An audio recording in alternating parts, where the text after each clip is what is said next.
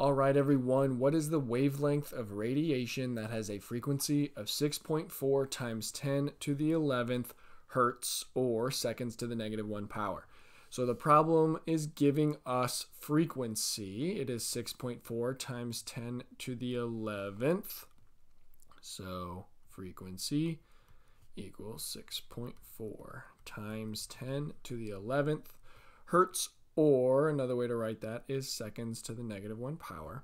And we are looking for wavelength. So looking for wavelength. With the given information and what we're looking for, we're going to use this equation over here where the speed of light equals wavelength times frequency. So we are trying to find wavelength again, and for that equation, we're going to need c, which is the speed of light. It is a constant. It is 3.00 times 10 to the 8th meters per second. Okay, so we have frequency, we have speed of light, we are looking for wavelength.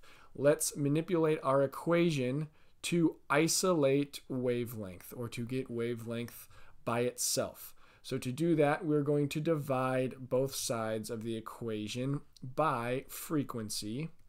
And we are doing that because on the right we have wavelength times frequency. So to get frequency on the other side and to get it to cancel on the right side, we need to divide both sides by frequency.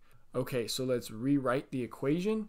We're going to flip it so that wavelength is on the left side, and wavelength will be equal to the speed of light divided by frequency.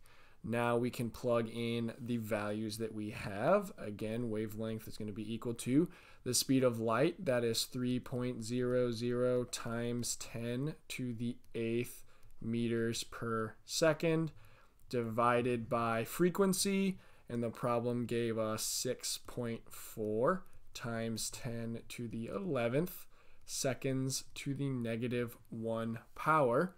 Let's look at our units first. Does anything cancel out? Well, on top we have a 1 over seconds, or per second. And on the bottom we have seconds to the -1, which is saying the same thing.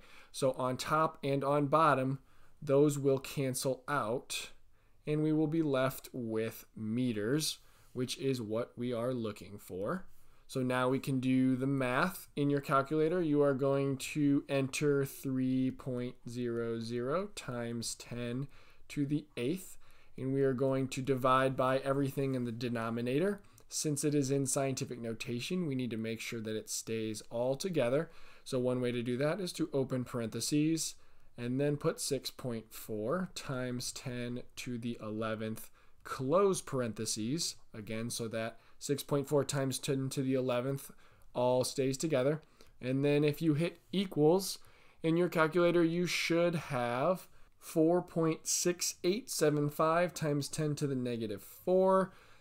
We can round that to two significant figures and get 4.7 times 10 to the -4, and our units are again meters. So final answer, what is the wavelength of radiation that has a frequency of 6.4 times 10 to the 11th hertz? That would be 4.7 times 10 to the -4 meters. All right, if you want to see another example, click in the top right. Please like this video if it helped you in any way. Feel free to look in the doobly-doo below for additional help and resources. Please subscribe and ring the bell to get notified for new videos. And thank you so much for watching.